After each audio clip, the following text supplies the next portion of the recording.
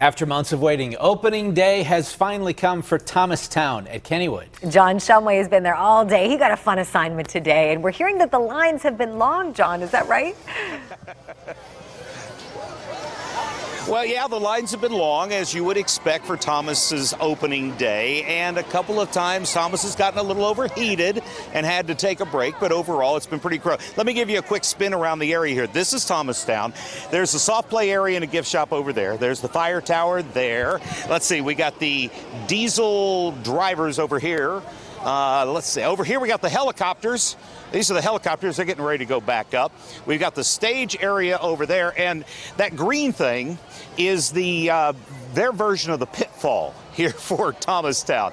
And of course, the star of the show, Thomas, is out of the station right now, driving people around. They finally got it running again, and happy because they just pulled out of the station.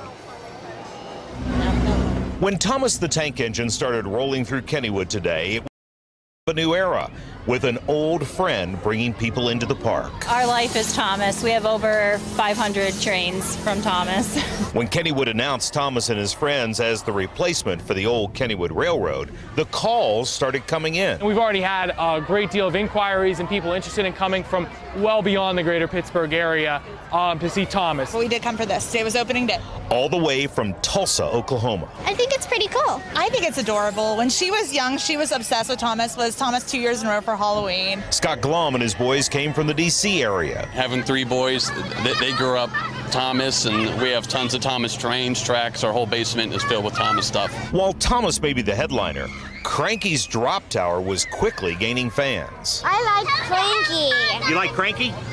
Why did you like Cranky? Because I went so high and then I went down. Did it scare you? A little bit.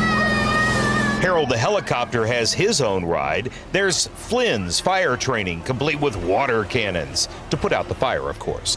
There's Diesel's driving, a soft play area, adjacent, of course, to the all Thomas gift shop. And then there's the live show. It's a very special day. 3 times a day, Percy, James, Emily, and Gordon entertain from the Roundhouse. And just what is it about Thomas that the kids like most? Guy talks. I wanted to get him on my cheek. Well, they did a good job. Why do you like Thomas the Tank Engine? Because he's blue. Yeah, what more do you need? He's blue. Now, the kids tell me that Thomas talks.